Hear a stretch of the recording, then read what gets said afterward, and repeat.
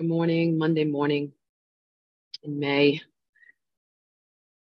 I just really feel to share a word from the Lord today with whoever's listening. Just main theme that the Holy Spirit's been speaking to me has to do with exposure. It has a lot to do with the cleansing and the purging that's been going on in our lives, the exposure of darkness, the exposure of addictions, the exposure of motives, the exposure of just areas of our life that have been messed up, areas that we've made a mess of, areas that we have lied about. No shame, areas that we have been fake about, areas that we have portrayed a certain image, or maybe we were deceived, maybe we were boastful. Big in that area. I believe God is getting into that area, areas that we have covered up. You know, the Bible says, whatever concealed will be revealed. Whatever has been covered up will be exposed. All that is hidden will be revealed. And this is that hour, I believe, that there's going to be a great humbling in the exposure. And I'm not talking about the grand events of the world, whether or not exposure happens in the world, whether it's real or false, because I don't even know what I believe anymore, because of the matrix is so overlaid with lies that I don't believe a lot of what we're seeing on television or in social media or on the computer is even real. Like when they say Biden is flown to China, or, you know, Xi from China has flown to Russia and is having a meeting with Putin. I don't even think they're meeting. I think it's fake videos that they actually make. I think just about every article that you don't even hear a person speaking, but they just say that, you know, Biden has said this, this, and this, and we don't even see him saying it. I don't even think that's real. I think that's all AI. I think most of our reality right now is being coordinated by a very, very complex, multifaceted quantum AI. And we are entering into that quantum reality, which isn't real. And so I do believe that most videos are not real. Probably the majority of them. Look into it. We know, there's a large awakening about space, and that there truly is a firmament, which is spoken about on the first page of the Holy Bible. The Bible it really is a book of revelation. It's a multidimensional text of secrets and journey of the soul, about God, about the soul, about the spiritual realms, about the world and about the earth, about the universe, our atmosphere. First page of the Bible, firmament. I've talked about this before. We did not land on the moon. Are we all really existing inside of God, the God molecule, Look at flight plans. They never, ever go from north to south. We go east to west all the time, right? But we never go north to south. Never fly over the South Pole, never fly over the North Pole. Why is that? Something is amiss. And whatever has been concealed is going to be revealed. And just getting back to our personal lives, especially areas that we have gotten very caught up in our ego, boastful, proud.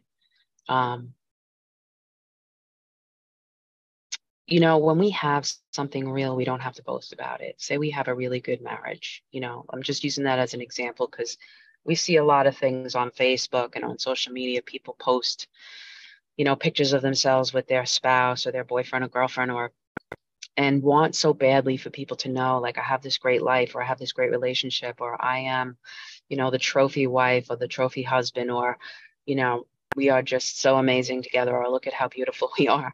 And this is just the nature of the ego. It's the nature of the self. There's no shame And I'm just going to keep saying that. There's no shame in it because it really all is rooted in our false image based outside of God. Because when we're inside of our image in God, we are so at peace, nothing matters, nobody matters. We don't have to prove anything because we can't prove anything. And that's when we get the revelation that we can't prove anything because nothing we have can be exalted outside of God. But all that is in God can be exalted because it's real and it is God. And that's why God is exalted above all. And God inside of us is exalted. That is glory. That's what that's called. That's why the Bible says these temples was supposed to bring glory to God. How do we do that? We can't do it through the ego, but we have to go through the ego, the door of the ego, to come through darkness, to realize the truth so that we may come to the knowledge of Christ in us, to the knowledge of God, where this temple glorifies God, the God in us, the name that is above every other name. And that's where God is exalted through us. And that's where God is glorified through us. What is glory? Glory is radiance. It is a reflection of God. It is power. It is the power of God radiating out of us. It's electric. It's beauty. It's the glory of God. And this, the hiddenness of that truth is that we must go through our darkness in order to come through that narrow path into glory. Just like we see Jesus walking the path of suffering to the cross, laying down the life, and then being glorified on the other side of death to resurrection. But this next part, I believe, of coming into the glory of God is going to be about the humbling that's associated with reveal and all the things that we've, portrayed, whether or not we did that unknowingly or knowingly or with hidden motives or whatever, things that weren't true. God is saying, like, I have to clean house because I can't let you keep this. I can't let you keep this falseness. I can't let you keep this pride. I can't let you keep this false reality that you portray to others or that you thought that you had. I have to give you what's real in me. And I got to break down, and I've been breaking down that falseness. And so I must rebalance what is true and what is false. And whatever is true will remain. And that is whatever is false is going to fall away. It's going to be exposed. It's going to be revealed. It's going to be uncovered. It's going to be disclosed. Whatever is false is going to be disclosed. And whatever is true will remain because it's from God. And the humbling in that will be powerful. And I also believe gentle. I'm feeling a real sense of the gentleness of God because such powerful things are happening right now in the spirit and in the world. Such abrupt, powerful, revolutionary things are happening. God is coming in with the polarity of that, and that is gentleness. Gentleness. And the gentleness of the spirit is going to manifest in such a way that it will bring us out through a humbling and will help to deliver us if we respond to it.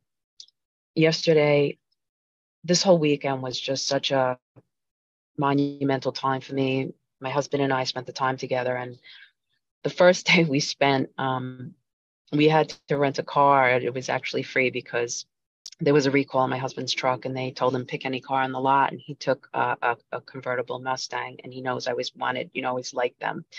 So Saturday we went on the Tail of the Dragon, which happens to be it's got like 310 turns on this mountain. And it's known for like all the motorcycles and the racing cars that go on there. And he's like, get in the car, we're going to go on the Tail of the Dragon. And the dragon signifies the ego. That's what it is. We like to blame a lot of things on Satan, but who is Satan? Who is Lucifer but false light? Who is the dragon but the ego? the monster of the ego inside of us. And I just felt it was such a prophetic manifestation of, and so we put the top down, and I drove the tail of the dragon on Saturday, and it was phenomenal. And I was doing breathing while I was driving, very intentional breathing, but it was almost involuntary at the same time, because I felt like I was getting a cleansing, and I could feel the toxins from the bottom of my lungs clearing out breath and toxicity and carbon dioxide and toxins that were, I think, resident in the bottom of my lungs for probably at least a year, maybe more, maybe many years. And I was just doing this all day while I was driving that tail of the dragon, and just thinking about the ego, thinking about the dragon. It's easier to blame things on Satan, who we would call the dragon. It's easier to blame things on the devil. It's easier to blame things on darkness, because it's a blame. And that brings us back to the garden where we lost our innocence. Because whenever we are blaming, we are not in innocence. When we take responsibility of the darkness in us through the ego, which there's no shame and there's no judgment, there is only freedom. Once we admit and we humble down, and we allow God. And I just drove the tail of the dragon, and it's gorgeous. It is actually one of the most beautiful places. It's you're going through the mountains. There's trees. There's rock. There's landscape. It's amazing. It goes from Tennessee to North Carolina in the Smoky Mountains, and it was such a picture of the beauty that we find as we go through that narrow place and those turns and those, hairpin turns of our lives through the dragon of our ego. But there's beauty all along the way, cleansing us, detoxifying us. And I just breathe like that all day. And I literally feel like my lung capacity opened. I feel like I got rid of and excreted out so much toxicity that was resident inside of me. And it was prayer. It really was prayer. And with the top down, like the energies were just clearing and the wind was blowing. And it was such a beautiful, beautiful thing. And my husband had a big smile on his face, because he loves to make me happy. And I had a big smile on my face the whole day. It was just amazing. And then Sunday morning yesterday, just beautiful private things happening with my husband and me, and just God breaking curses and manifesting things that even in the hard times, and even in the difficult times, and even in the uncertainties and the times of real testing of faith, and not knowing what the future is going to hold, all these beautiful things happening. And then we went to another part of the mountains yesterday, and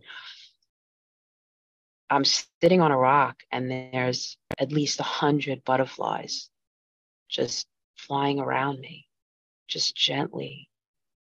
And there's a creek, and you can just hear the water of the creek or the river. It breaks down into a creek in this area by the mountains, and just butterflies and butterflies and butterflies. Maybe you guys have seen butterflies this weekend, but hundreds of them. My husband even took a video behind me, and it was just, I was watching it, and it was just, I knew that was the Holy Spirit. And so the Holy Spirit is just such a beautiful, beautiful power, friend, confidant, counselor, comforter, worker in our lives, and comes in so many manifold ways to deliver us, to cleanse us, to bring us into the truth, to disclose what must be disclosed in our lives. And one of the things the Holy Spirit, he's the helper. The Holy Spirit is called helper. And this is the message I'm finally getting to. And my husband and I just had such a connection this weekend, and it was very private, so I'm not going to share it. But God is saying, the Holy Spirit is saying to us, I'm going to allow a disclosure and a humbling in your life that is going to cause you to ask for help, because asking for help, it has to do with relationship with other people. Asking God for help is one thing, but through God, we are going to ask for help from others. And we're going to admit, I don't have it all together. I don't know what I'm doing. I'm not sure. And look at this mess I don't know how to do this. I don't know how to do it. I don't know, and coming to Tennessee, having this new job, even though I've been a nurse for 30 years, I've had to ask a lot of questions. I've had to ask for help. I've had to ask for direction. And it's humbling and it's okay. And to not do that and to just stand in secrecy and pride and try to act like I know what I'm doing is only going to prolong the journey, because it's living in a lie. And God is just saying right now, this is the message of the hour. Ask for help. Admit that you don't know it all. Admit that you really have had blinders on. You really have been blinded in your ego. You really don't know. And you've maybe been living this type of life for this long, and you have no idea how to live the life that's ahead of you. And you need others who have done it to help you. Living in Tennessee, we're reaching out to different people because we've never lived this way before. The world is entering into a place that we've all never been. So God is going to lead us to seek out wisdom, especially in our personal lives. This is the message: in our personal lives. If we are too proud to reach out and say, I need help. I need help. I don't know how to do this. It's continuing to stand in the ego, in darkness and in deception. So God is bringing a humbling right now where we're going to reach out for help. And it's going to bring a rebalancing in our soul, in our perceptions. We have to be humbled in this way. That's all I know, that God is saying we must be humbled in this way. So the narcissism in us that will not reach out for help must be broken. It must be exposed, and it must be broken, and it must, God wants to have his way in us for our own good. And there's no shame, there's no judgment on that. Just there's truth. There's just truth, and there's just deliverance, and there's just love, and there's just peace, joy in the kingdom ahead of us if we will accept that humbling. I don't know how to do this. And I'm not going to hide the fact that I don't know how to do this. I'm going to reach out and I'm going to humble myself before others and before God and ask for help so that I can learn, so that I can watch others, so that I can grow, and I can be humbled in this process.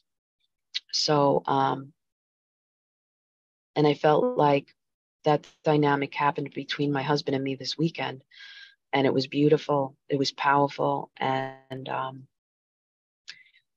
God is going to increase this synergy amongst humanity right now, where we will have to reach out for help.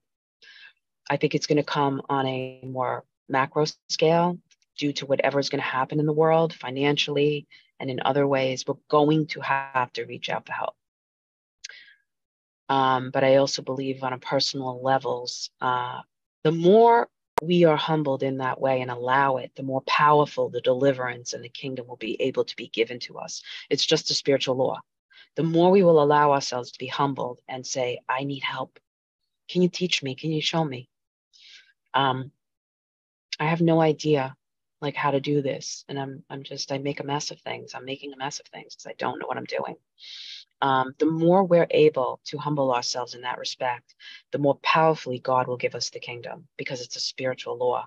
Humility is I believe, the most powerful law that releases the power of the Holy Spirit, that releases the power of heaven to be unlocked to us. And if we look into that through faith, we can understand why. We can understand why. It's just makes so much sense. So, and the opposite is true. So the more prideful and the more we cover up and the more we fake and the more that we will not ask for help and not admit that we don't know what we're doing, the more we are going to stay in bondage, the more we're going to be staying outside the kingdom, the more that we are going to venture through circles of darkness and cycles of dysfunction and toxicity and pain and blame and deception. So what a beautiful law, what a beautiful spiritual law. God's spiritual laws are so perfect The word tells us that. Read Psalm 119. It is powerful. The law of the Lord is perfect, enduring forever. Amen. We have this promise, the promise of the kingdom, for our Father longs and loves to give us the kingdom. May God, by the power of the Holy Spirit, enable us through grace to humble ourselves in this coming season. And it's the gentleness of God, the gentleness that will show us the way.